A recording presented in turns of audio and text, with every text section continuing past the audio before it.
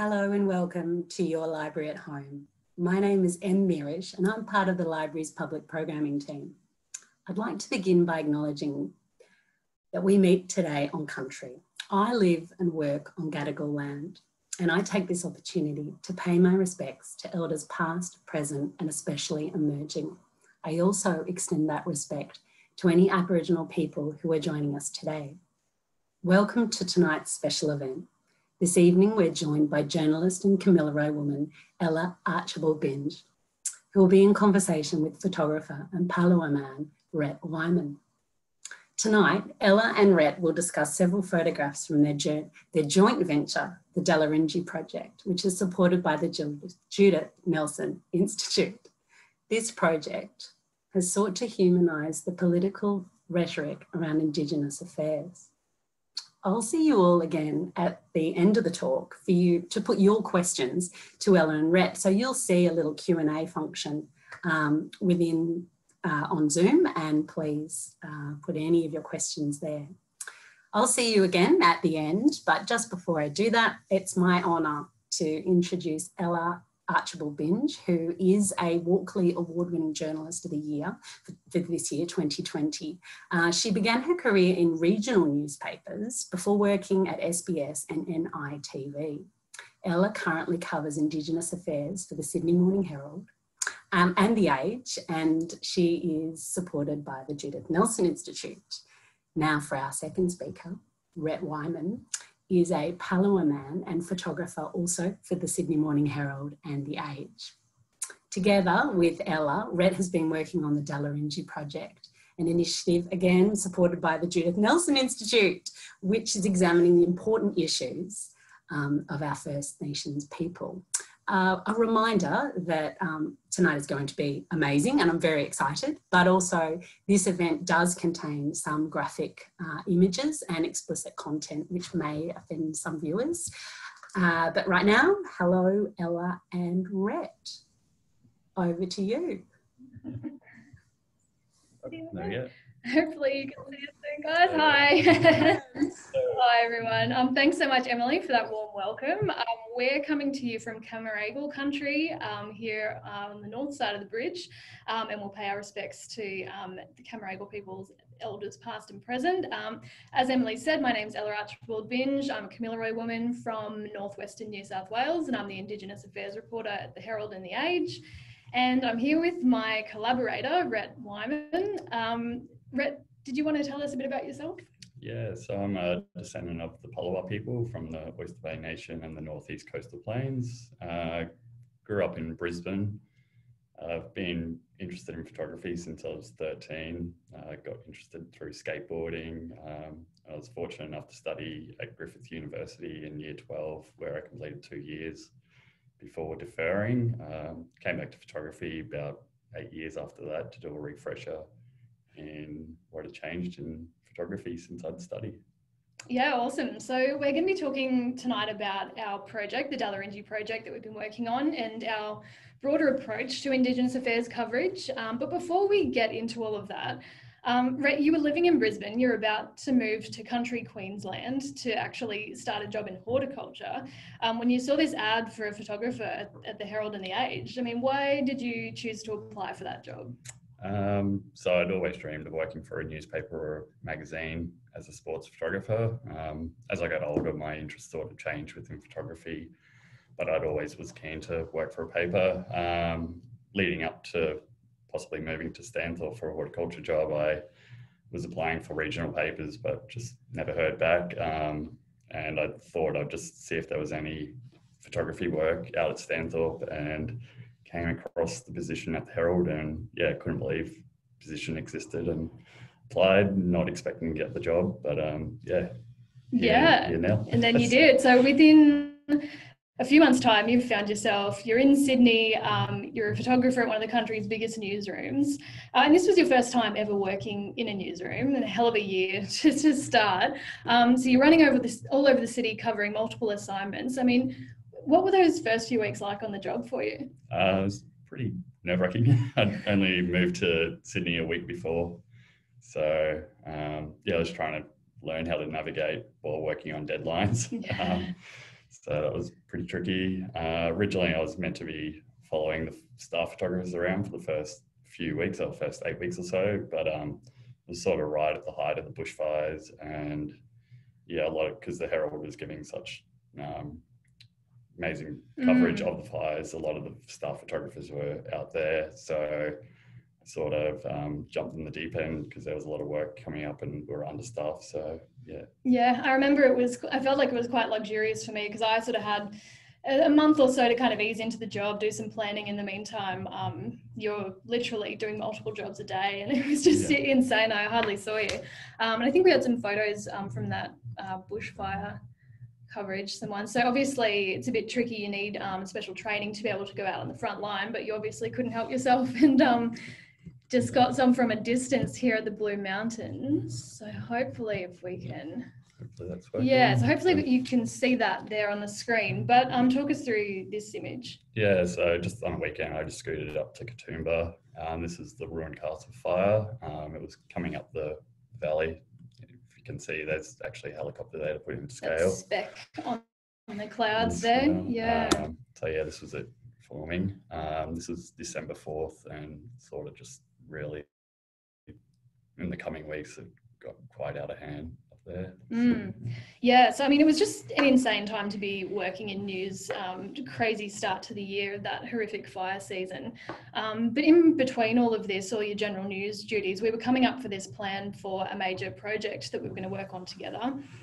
So we had a pretty broad brief. Basically, we had 12 months, which we were going to spend documenting the lives of Aboriginal and Torres Strait Islander people.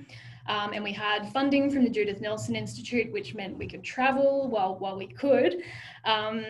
So we landed on this concept of the Dalarinji Project. Now, Dalarinji means ours, yours and everyone's in the Gadigal language, the Gadigal people of the Eora Nation. So we worked with the Metro Land Council in Sydney to land on that word. But the idea behind the name was that we wanted all Australians to feel proud of our First Nations culture and history.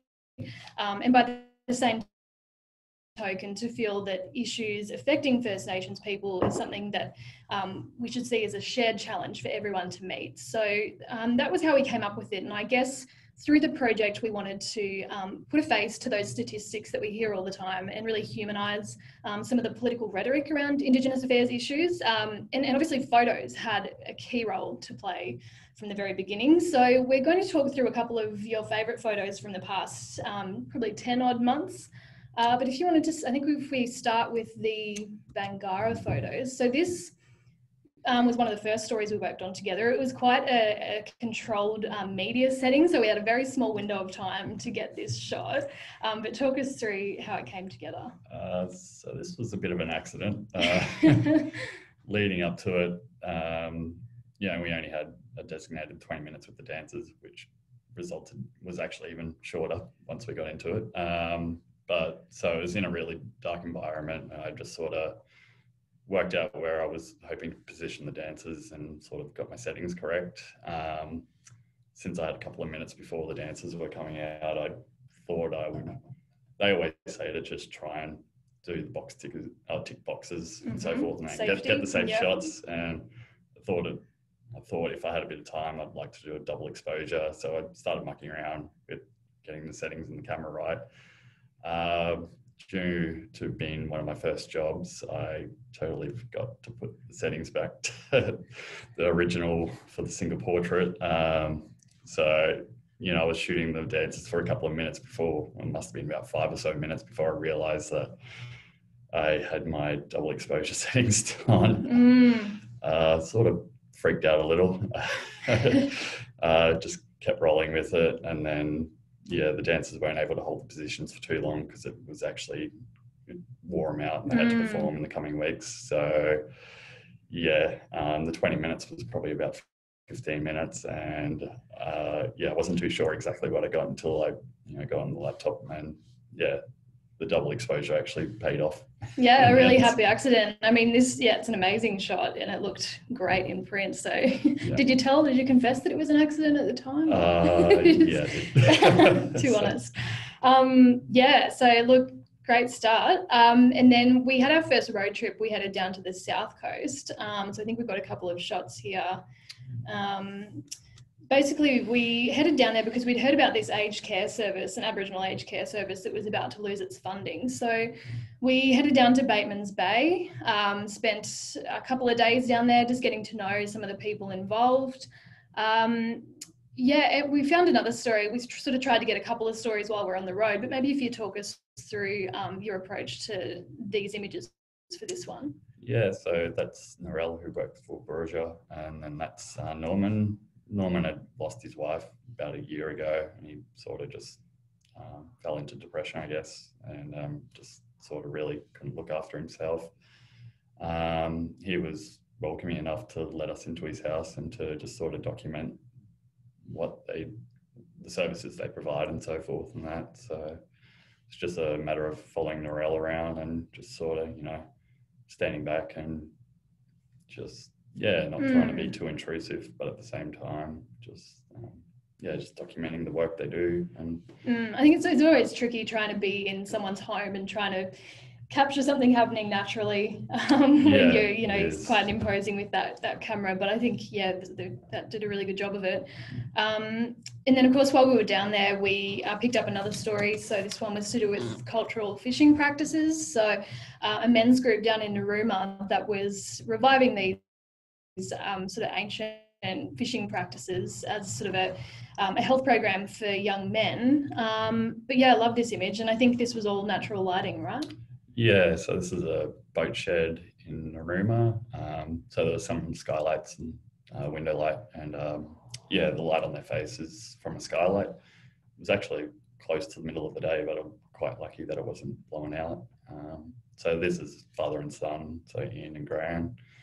And it was sort of their ancestors, once they got moved out to Wallaga Lake community, they were given boats and nets and so forth and that, which was able to provide food for the community. And so they're just sort of revitalizing it. And I just sort of wanted to capture them, how they get to bond together and to bring back these practices that they've lost. And there was quite a few of those relationships in that program, like father as son or uncle and nephew, and it was about that passing down of knowledge that had been broken previously. It was beautiful. So I guess our next major trip, if we want to press on to those ones. So these are some of my favourite photos I think that we've got in the project. But so basically for this story, it was approaching Australia Day. We wanted to take a new approach to this whole push to change the date of Australia Day.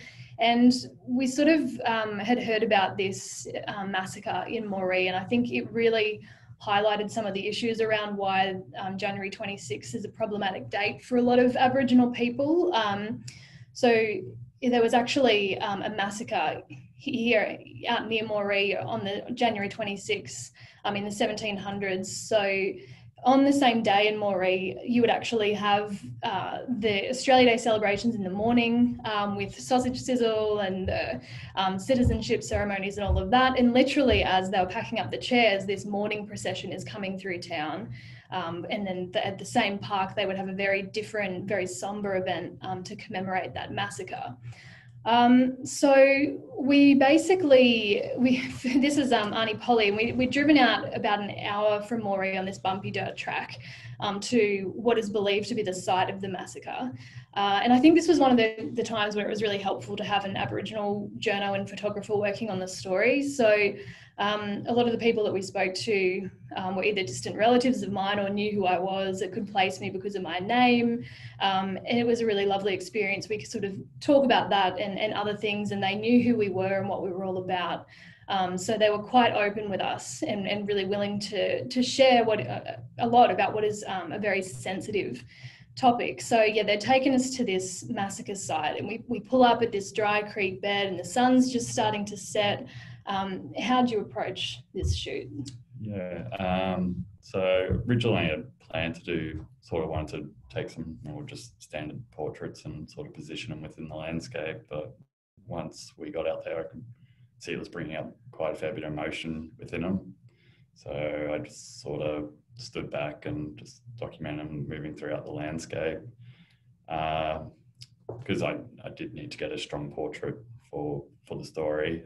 Just after about 10 or 15 minutes, I just sort of asked if I could do a couple of group shots and just sort of position them more in the light. But yeah, a lot of my favourite shots from this was just more following them around and just documenting them back in the landscape. So yeah, it's a beautiful shot of Archibald. I love this one. Yeah.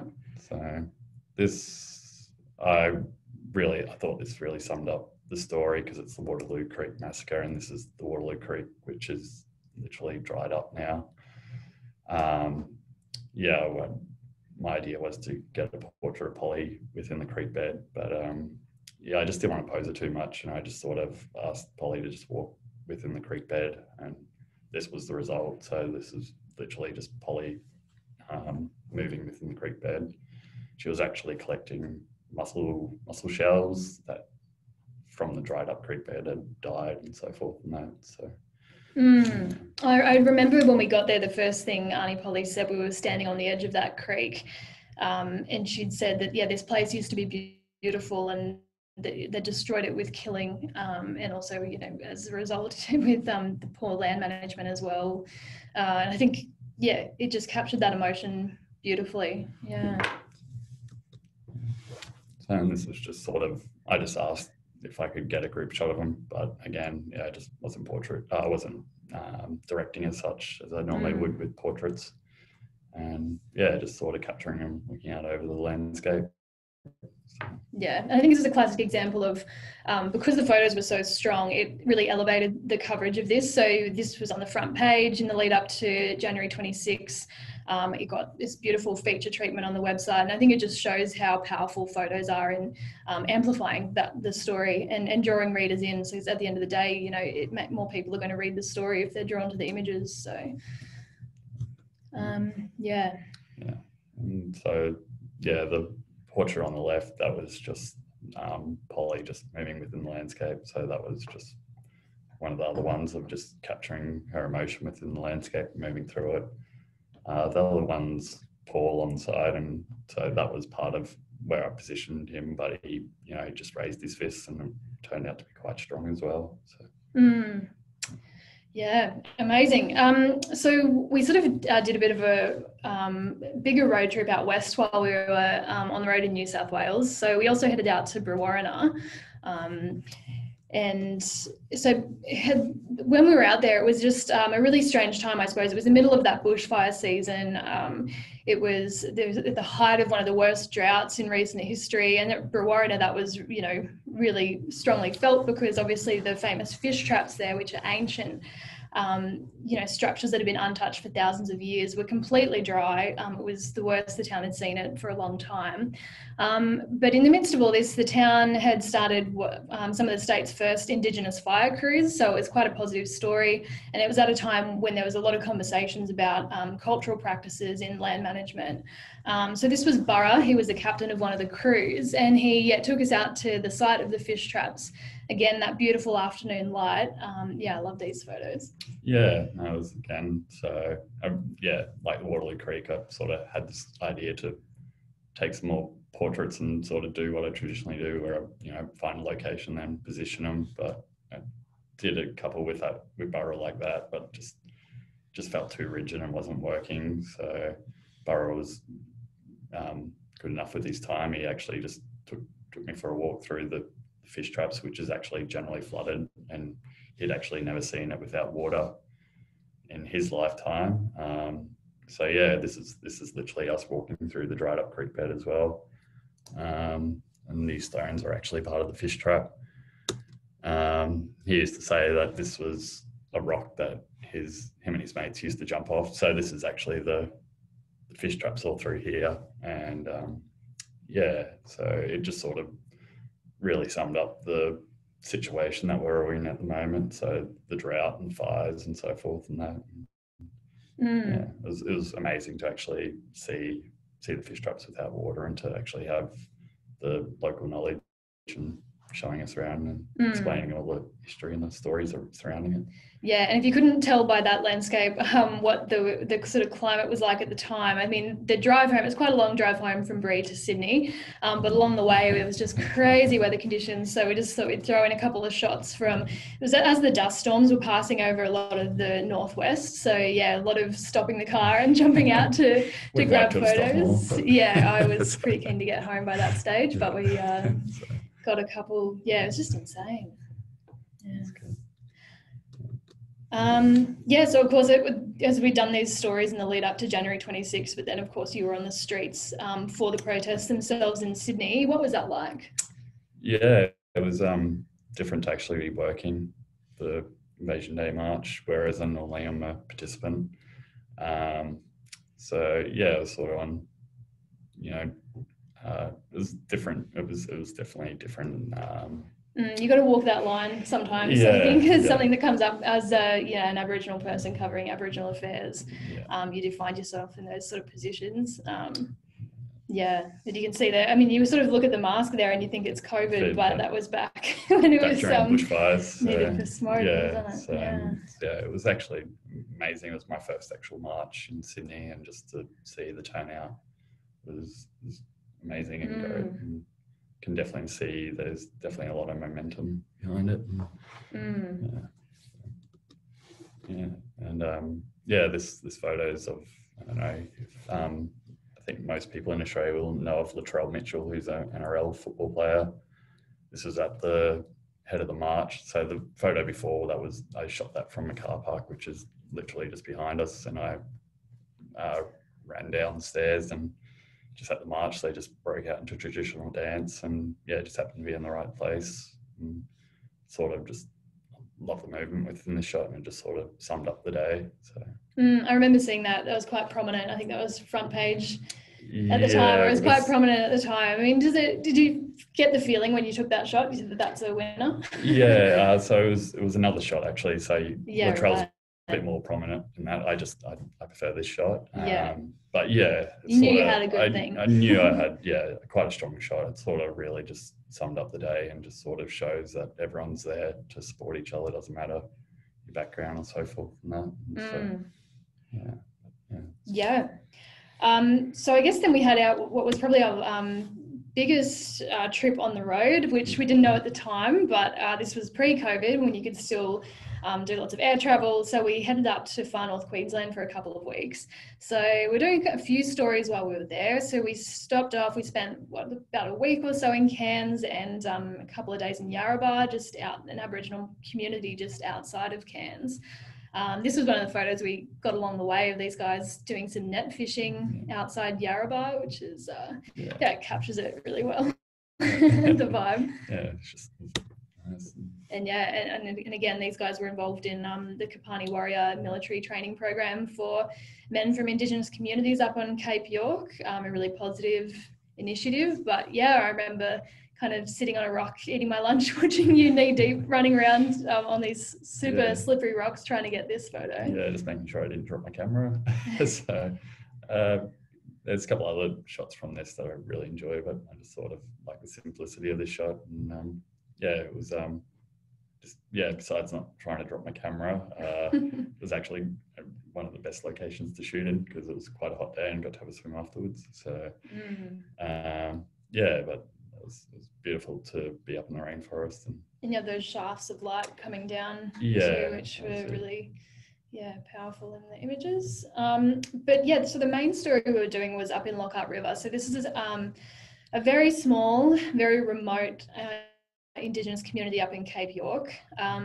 As you can see there, it's massive. It's rainforest, but it also goes right up to the ocean. And we were there right in the wet season, so it's completely cut off basically from everywhere in the wet season. It's very isolated. So the reason we went up there is we knew that the Prime Minister's Closing the Gap address, the annual address, was coming up, and we wanted to again come at that from another angle. So look at, okay, what has this strategy achieved, particularly for remote communities? So we spent 5 days on the ground out there. It was a bit tricky, because very understandably, a lot of these communities have a real mistrust of mainstream media, because often historically the coverage has been overwhelmingly negative, or people just kind of fly in for a few days, aren't necessarily honest about their intentions, and totally misconstrue what's happening in the community. So you do have to work quite hard to win the trust of people in these areas.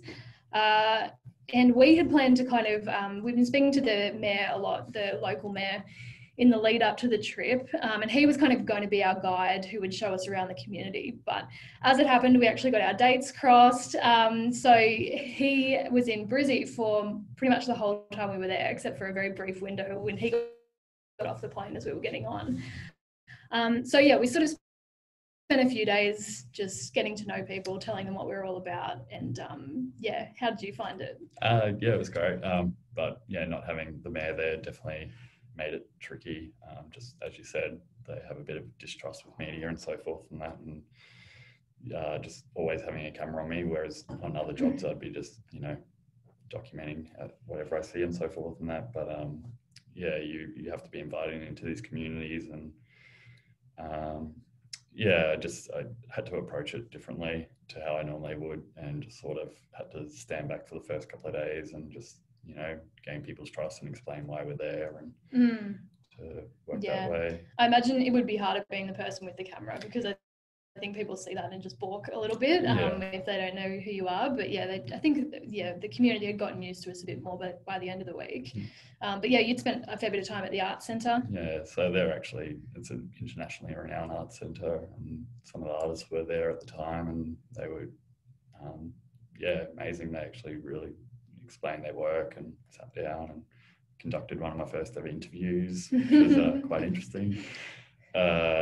Yeah, no, it was amazing to actually see the space which they work and where these amazing artworks come from. Yeah, these are artworks that would sell for thousands of dollars as well. This is quite a renowned artistic community.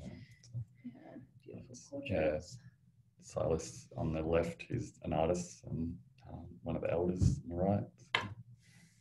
Yeah, you always come across a lot of characters around town. I think, so there's always a good potential for portraits.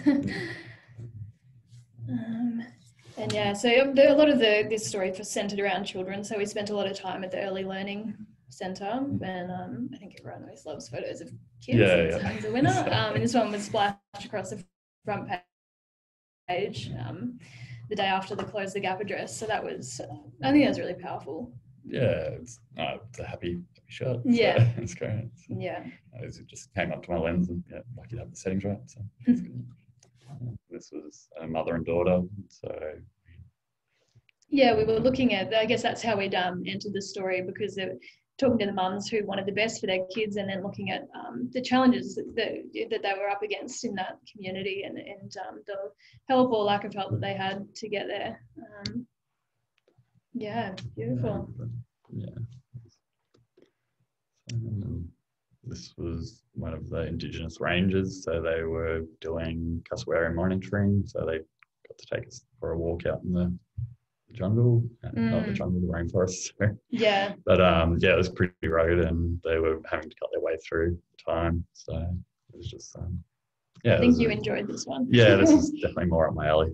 So because we're up in Lockhart during the wet season, we couldn't actually really venture too far from town at all. So just due to the roads get flooded, and you can be stuck for with no phone reception. So yeah, it's a bit limiting. So, yeah, you can be you sort of had to stick to the places. So a total change of pace. We were back in Sydney, and we were doing a feature for Spectrum. So this was looking at the Biennale, which had its first, for the first time, had an Indigenous artist curating it, and as part of that, he'd invited a whole heap of amazing First Nations artists from Australia and also across the world. And these are, all sort of very set up portrait style shots.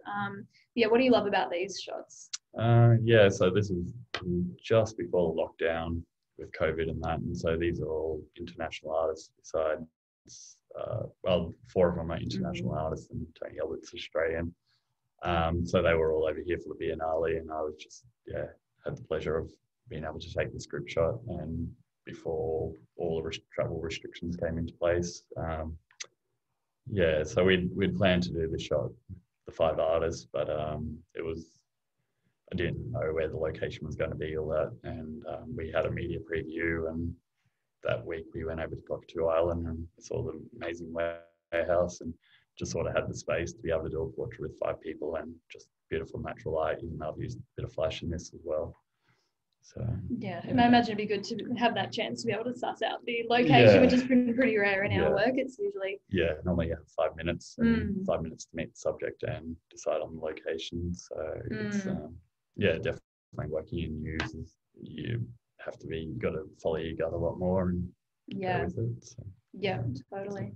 Got a couple more, and so these were just had to do individual portraits over there as well. So,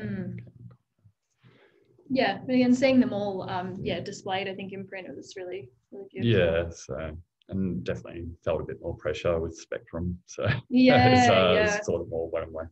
Yeah, well, I guess that's the thing. You've been working across such different, you have to be really adaptable because you're doing stuff, from remote communities up in Lockhart to shooting for AFR in a corporate office the next week. So you just never know what's coming next, I guess. So you really have to think on your toes, and I love it. It's a lot of problem solving. So. Sorry, a couple more of Tony there. Some of the that was from a crane, wasn't it? This one on on the right. So it's actually been quite a prominent work, so it's to do with the shadow of that Captain Cook statue. Talking about history and so very topical. It did, especially with all Black Lives Matter and so forth, and everything going on. So I guess it wasn't long after this that COVID happened and really changed everything in terms of our plans for the project. We had a big wish list of stories we wanted to do. Half of them were, in the NT or WA, or, we definitely planned to do a lot more travelling to remote and regional areas. So I sort of went off and worked on some other stuff. And obviously you were thrown into covering all things COVID. What was that like? So it was quite eerie, being allowed to wander the streets while everyone else is in lockdown. So it was actually, it was very strange. So this shot here was actually at like 10 o'clock in the morning at a central food court in the city, which should normally be bustling, but there was like 2 restaurants open and it's a store owner walking back to her store.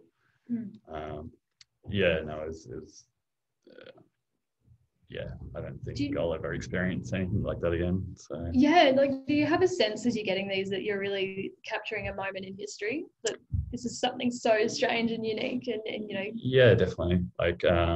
Wouldn't say it's like one image, but I think it's just literally documenting that period and so forth, and looking back at it, definitely.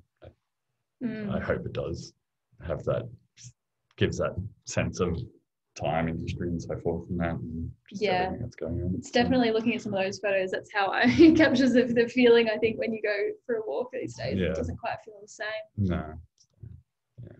Just sort of just really popular destinations that are generally bustling with people, but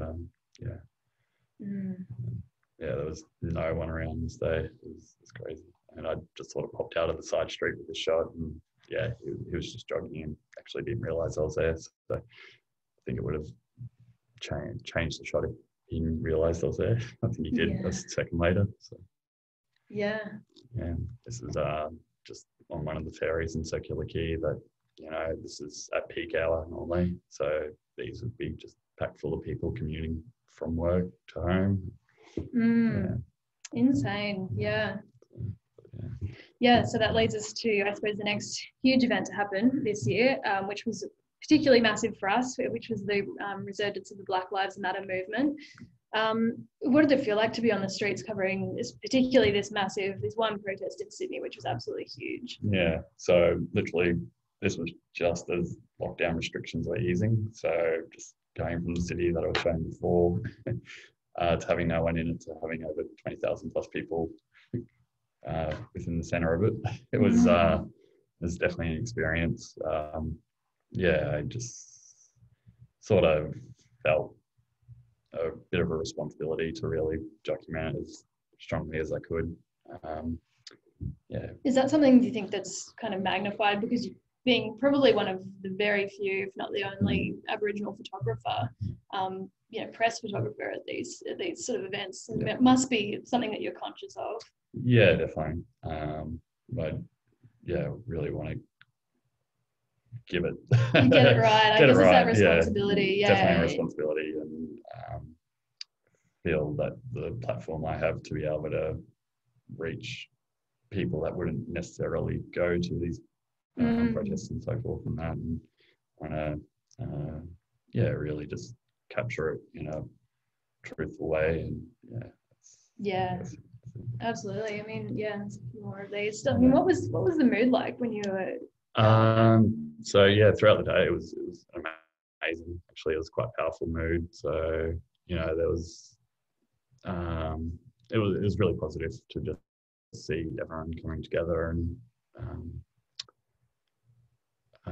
being there for the one cause as such. And I don't know, it really felt like a pivotal day within the movement and so forth. People have been fighting for change for decades and centuries. So. Yeah, I guess that's the thing. And I know that as an Aboriginal journalist who's been working in this space for a long time, this isn't a new topic. Deaths in custody is something that we've been reporting on for, decades longer. So it's, I think there was a bit of that frustration that why does it take something in the US to bring the attention on that here in Australia? But at the same time, I know that, the community here is really good at capitalising on those moments and harnessing that momentum. Yeah. The mood may be starting to shift later in the day here. So this is after the official march, and so there was definitely some, I guess, built up of anger or so forth, and that I don't know, there was a bit of frustration, I guess, just with everything going on, and after the official march, it sort of just got a bit more vocal on the street, I guess, but didn't exactly help with the large police presence. I was there, and police sort of surrounded the protesters, and which I could understand. They were hoping to disperse the protesters, but they sort of pushed the protesters into the central train station where I got stuck, which I found quite ironic that we're in the middle of a pandemic and they're moving large numbers of people into a enclosed environment. So there was there's shot coming up. So that was just the walls. When you were all concerned at this point that you were going to be moved on, or do you just sort of go into your own world and just you behind the lens? But I want to be there and I want to be documenting it. It's sort of my job. So I gotta show the two sides of the story, document what the police are doing, what the protesters are doing. So sort of being so you weren't going to be leaving? No, I wasn't leaving. No. So and then this is sort of once we got pushed into Central Train Station. And I think just having the large police presence really just probably put a bit of fuel on the fire. Like everything was peaceful. It was quite vocal and so forth. I found it quite ironic that it was pandemic and we've been meant to be socially distancing and we got herded into Central Train Station. After all this to sort of shut it down. And that's just sort of showing the more poignant. Sort of really summed up the year as such. And in the front you can see hand sanitizer and a mask. So what a year to start working in news. So I guess after this has happened, it was obviously something we wanted to look at through the project as well. So we were able to hit the road again as restrictions started to lift. So I've been publishing a couple of stories around Black Lives Matter and justice issues, and we got some feedback from a few people in the Northern Rivers area in northern New South Wales. So we went up there for about a week and we were looking at what does Black Lives Matter mean for people on the ground? How do these interactions between Aboriginal people and the police, the courts and the prison system, play out in everyday life. So as part of that, we spoke to, you know, a whole heap of community members, lawyers, current and former police officers. We attended a protest, tagged along to a court day with the Aboriginal Legal Service. And yeah, I love this portrait. So this was from our Deaths in Custody, I guess the third instalment of that 3-part feature series, which looked at the prison system and the toll that's taken on families. Yeah, this is Karen. Her brother died while in custody. It was, I just really wanted to put a face to a family member who's lost someone in custody. Just wanted to put her within the landscape, but I just felt these trees sort of gave a sense of, you know, jail, like a prison cell as such. I think as the day went, like Karen, with her sharing a story and then posing for the photo, like at first she was quite shy, but I think it was, quite an experience for her, and see how powerful she was and how much she's been through. So I don't think she'd done a lot of media before this, and she was quite anxious about it. And we spent sort of the best part of the day with her. I think as you said before, it was quite cathartic for her talking through her story. And you mentioned that you shot this from a low angle for a specific reason. Yeah, I just sort of wanted to give her a sense of power and so forth and that. So just sort of wanted it to be a positive, powerful shot, but at the same time. Yeah, and I think I remember when we showed Karen this photo after, I feel like she was quite sort of pleasantly surprised. Like, I don't think she'd necessarily seen herself in that way, as being so powerful, and, you know, the stuff that everything she's been through, and she's such a survivor. And I hope that it was an empowering experience for her. And I think in this photo and in our work, it's something we've always tried to do, is to lift up those Aboriginal voices and amplify that and really prioritise that and put that at the centre of all of our coverage. There was another great portrait of Karen's cousin. Yeah, Sydney.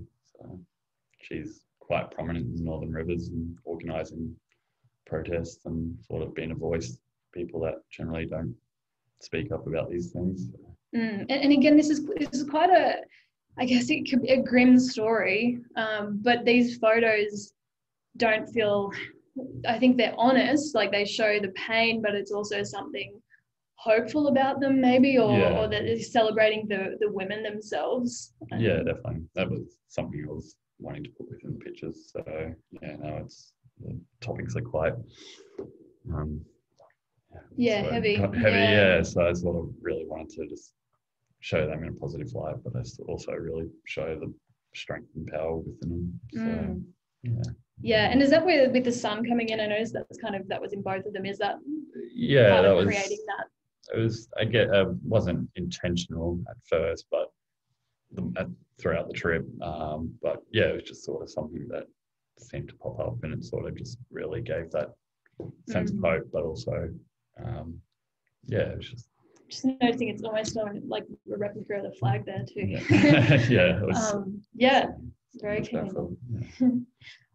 So look, this one, I forgot about this one. I love this shot too. This was a mum who we'd spoken to, who'd had a negative experience with police. She'd actually sued the police because they had locked up her son, not the one pictured here, but another one of her sons in the back of a police van, and forgotten about him, and only found out when she went down some hours later to figure out what had happened. She was really open with us as well, let us into her home, and I love these shots. Yeah, so it was Jane.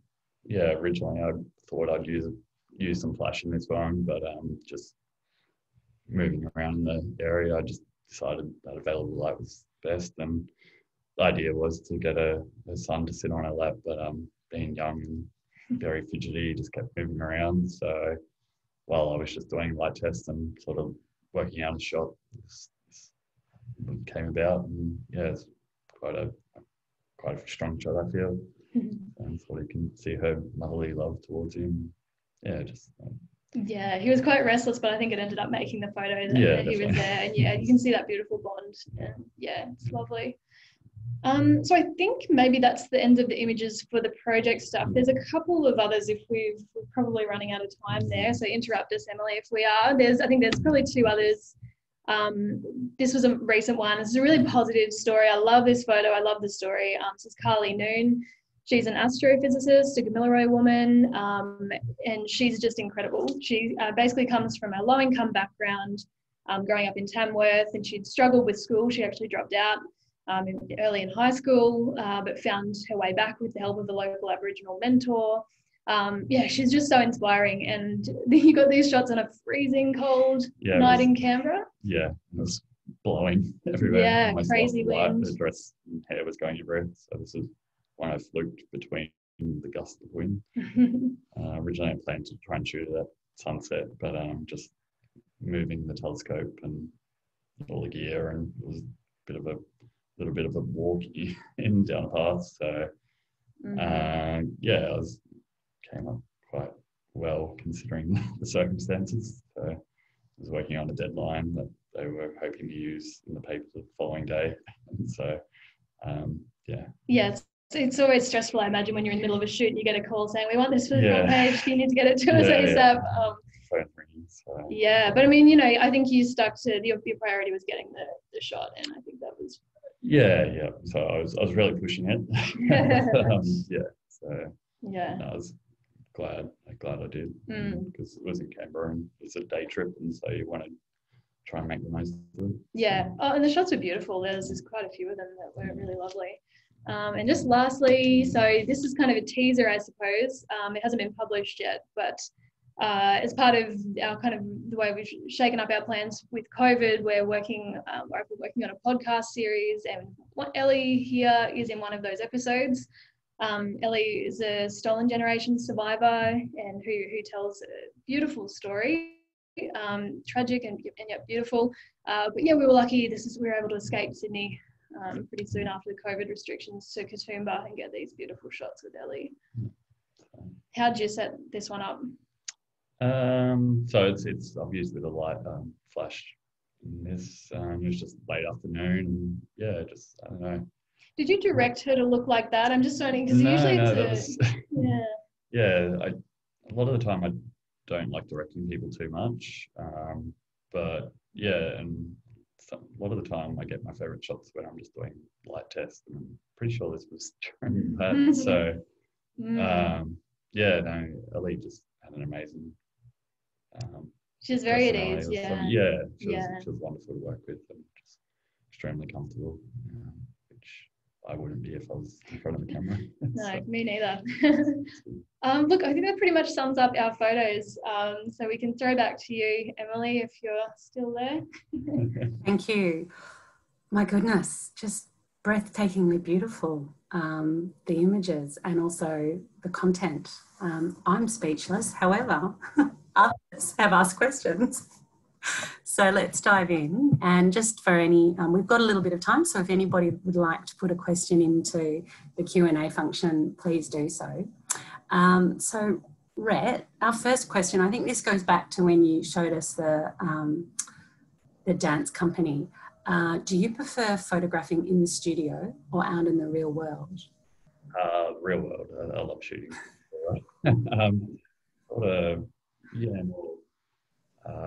I've grown to love doing portraiture, actually, which I didn't think I would. And I love sort of controlling.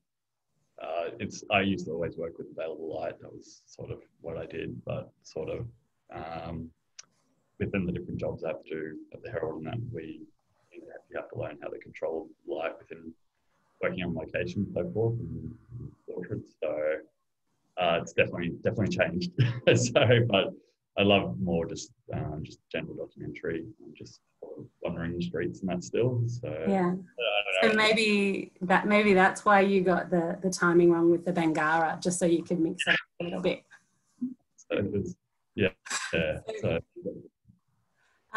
Another question we had, which was, love the talk. And when the restrictions are lifted, Ella, you started to say a little bit more about where you might be going. Can you give us a little more of that teaser? Great question. Well, it's kind of an interesting one. So in terms of the future of the project, it's going to continue in some form for the next 12 months, and there's going to actually be 2 Indigenous journos, and Rhett's staying on. So that's exciting. I'm actually moving over to the ABC, but someone will be taking my place.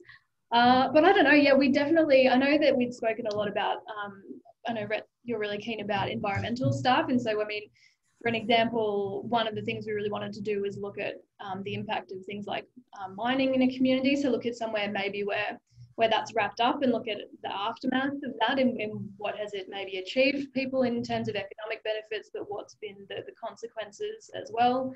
We honestly had a massive list of stuff. And like, I think I don't know, it's up to you, I guess, right? You got to take the reins and figure out what you want to do. Yeah, I think a lot of environmental based things, I think that really affect the community and so forth. So me as well, but I think just access to water and food and different things, I that's something I'm quite interested in. But yeah, I'm just going to see where it goes with the restrictions. Really. And we did want to get back to Tassie too, because Rhett's got his ancestral ties to Tasmania, so that was on our wish list. So hey, maybe you'll go down there. Yeah. So another one of the questions, which was over those, the reach of the photos that you've shown us tonight, is there one in particular, a person or an instance that stands out?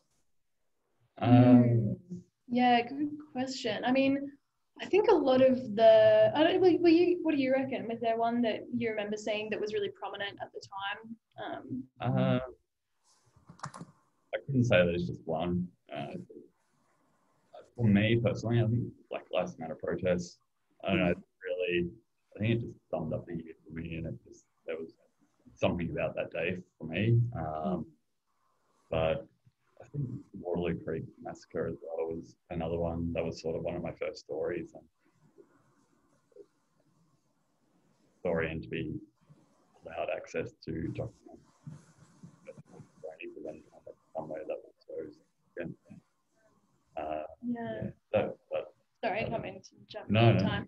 I was just going to say, off the back of the Black Lives Matter protests too, I think the 3-part series we did on the Justice series in Northern New South Wales, I remember like we had a front page image for that, and then quite a massive like 2-page spread with heaps of images. And I just saw that and I'm like, wow, like it's just, sometimes it's a bit surreal to see that, and you sort of got to take a step back and think this is a national paper to get that kind of coverage. I don't think it would have happened 5 years ago. So it's that was a proud moment.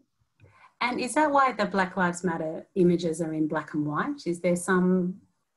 It was more just for the day and just the change within the days, and going from in the central, that was at night and so forth, and that it just, for me, it just tied it in together. Like just I don't know, I just wanted to make it a little more of a series and so forth, and it takes a fair bit of editing to consistent, and especially when you're working on, like, that was for me personally, I filed in colour, but just for a little series that and at the same time I think it's quite poignant as well. So just I used to do black and white a lot when I was younger.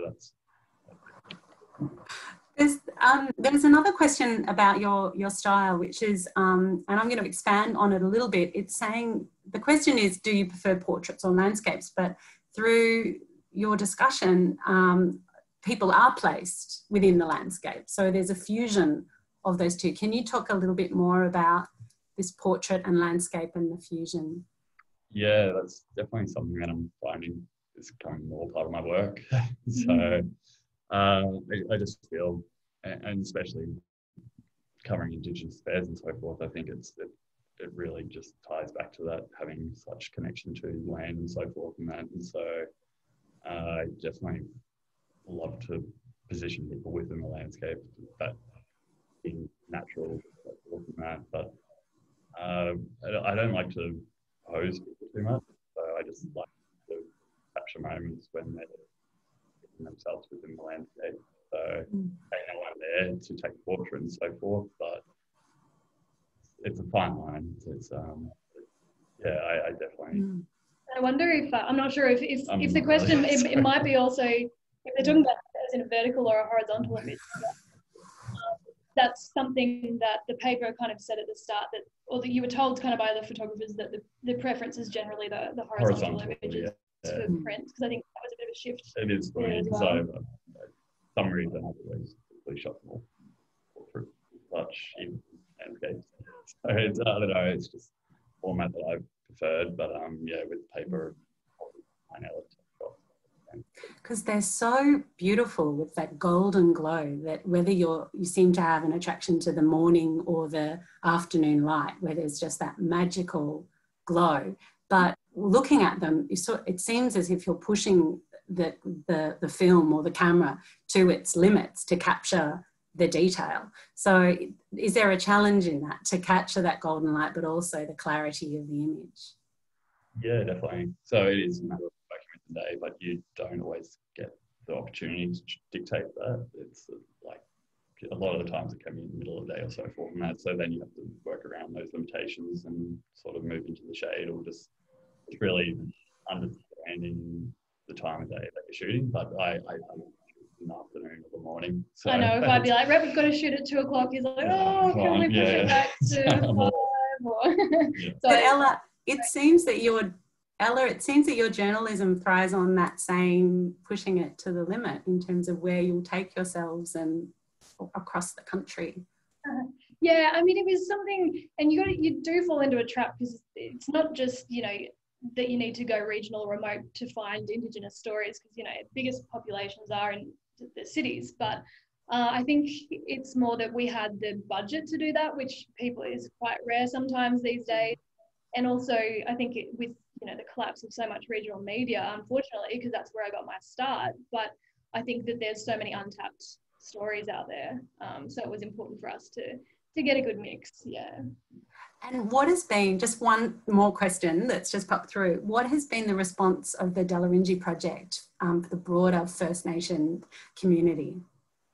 Yeah, well, I think the last few months as we've been wrapping up, there's been a lot of interest in it as we've sort of been recapping some of it. But yeah, I think broadly the approach has been really well received. I think it's been well received by readers as well, which is, it's probably a different, well, it is, it's a very different audience that we're catering for here, as opposed to when I was at NITV, where we have a predominantly Indigenous audience. So I think there's, you know, I hope that we've shown that the need to cover Indigenous affairs as a dedicated round, and, you know, for the importance for that to be led by Indigenous people wherever possible. Yeah, I think it's been well received. I don't know if you've got any specific feedback or. And dare we say well received, like this evening's talk? Well, fingers crossed. I don't know. We were just talking to the void here. I don't know what people are thinking. So. I can see from the responses of our questions, it's just been a delight, and often breathtaking or beautiful and quite moving. So for you to share that with us has been really, really special. I think we're coming close to the time where Zoom will cut us off. So I'll just say, oh, look, now we're not getting questions, we're getting statements, which was brilliant. Thanks. And beautiful, really, really moving. So thanks again for giving us your digital time and coming to the library digitally, Rhett and Ella. And we can find the link to the Dalarinji through the link that was advertising this talk. Is that the best way to find it, or we go through Google? What's your... Yeah, you could do either. I think if you Google Dalarinji Project, it'll probably come up for you, and all the stories are tagged with that. But yeah, otherwise, yeah, follow the link, follow us on Twitter, either way.